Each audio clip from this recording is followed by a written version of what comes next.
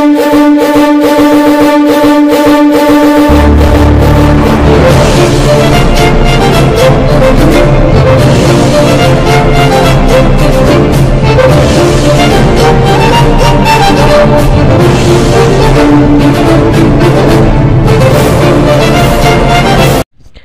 నమస్కారం. a very good morning to you one and all.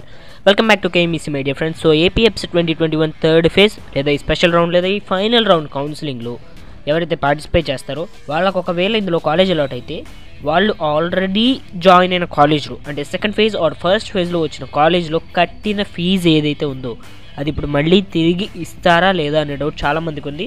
ఒకటి చెప్తున్నాను, చాలా జాగ్రత్తగా వినండి. మీకు ఈ ఫీజు ఇస్తారా ఇవ్వరా అనేది కాలేజ్ మేనేజ్మెంట్ బట్టి ఉంటుందండి. కొన్ని కాలేజెస్లో ఇస్తారు, కొన్ని కాలేజెస్లో ఇవ్వరు. ఇది మాత్రం పక్కా. ఏంటంటే కావాలంటే ఇక్కడ చూసుకోండి. మీరు దీనికోసమే ఏమైనా రూల్ ఉందా లేదా అనేది ఒకవేళ చెక్ చేసుకునేటట్టయితే ఒక్కసారి ఇక్కడ వినండి. 8th point చదవండి. Further is instructed that the candidates who are not eligible for fee reimbursement shall pay the tuition fee after final phase only. In this regard, the college managements are instructed not to collect any type of fee from the candidates till the final phase of admissions.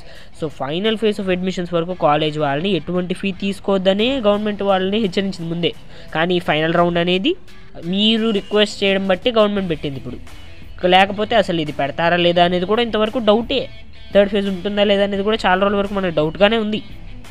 So మీకు college management ఇస్తాయి ఎవరా అంటే వాళ్ళకి ఒకటి ఉందండి. Government rule ప్రకారం ఏంటంటే admission fee ఏదైతే తీసుకుంటారో అది మళ్ళీ తిరిగి పే చేయలేరు, మళ్ళీ వాళ్ళు తిరిగి ఇవ్వరు. మీకు అడ్మిషన్ ఫీ అని వాళ్ళు తీసుకున్నారు. ఇప్పుడు మీకు ఇచ్చిన మీ దగ్గర ఫస్ట్లో కొంత మనీ కట్టించుకుంటారు, 1200 1300 ఎంత తీసుకుంటారంట.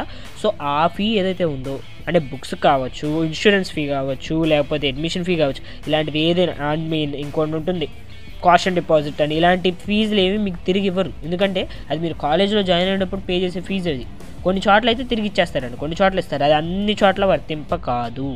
సో అవన్నీ చోట్ల వర్తింప చేయరు. కాబట్టి మీకు ఈ థర్డ్ ఫేజ్ రౌండ్ కౌన్సిలింగ్లో పెట్టుకునే ముందు మీకు ఆ కాలేజ్ నచ్చిందా లేదా, అసలు ఆ కాలేజ్లో మీకు నేను ఆ కాలేజ్ మానేయడానికి లేదా వేరే కాలేజ్ ఆస్పైర్ చేసుకోవడానికి ఏంటి రీజన్ అనేది ఆలోచించండి. వెబ్ ఆప్షన్స్కి ఏం హడావుడి పడాల్సిన అవసరం లేదు. రేపు కూడా టైం ఉంది. ఇవాళ ఈవినింగ్ లోపు మీకు వెబ్ ఆప్షన్స్ లిస్ట్ అనేది కామన్ లిస్ట్ ఒకటి ప్రిపేర్ చేశాను. ఇవాళ ఈవినింగ్ లోపు అది మీకు సబ్మిట్ చేస్తాను.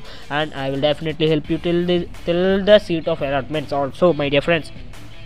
సో మీ అందరికీ ఒకటే చెప్తున్నానండి, ఆలోచించుకొని మాత్రమే దీనిలో అప్లై చేసుకోండి. మీకు సీట్ వచ్చిందంటే మీరు కట్టిన ఫీజు రిటర్న్ రాదు. మీకు ఫీజ్ నాట్ ఏ ప్రాబ్లం అనుకున్న వాళ్ళకి ఇట్స్ యువర్ విష్ అండి. మీరు కావాలంటే ఇంకా హ్యాపీగా మీరు థర్డ్ ఫేజ్ కౌన్సిలింగ్లో పార్టిసిపేట్ చేయొచ్చు. మీకు మంచిది రావాలనుకుంటే వస్తుంది, మంచి కాలేజ్ రావాలనుకుంటే వస్తుంది. సో నెక్స్ట్ వీడియోలో మీరు ఇచ్చిన టీసీ ఒరిజినల్ సర్టిఫికేట్స్ మీకు ఇప్పుడు తిరిగి ఇస్తారా లేదా అనేది మీకు నెక్స్ట్ వీడియో డిస్కస్ చేస్తాను. Until then, this is Mr. Kram signing off, team KMEC. Bye my dear friends.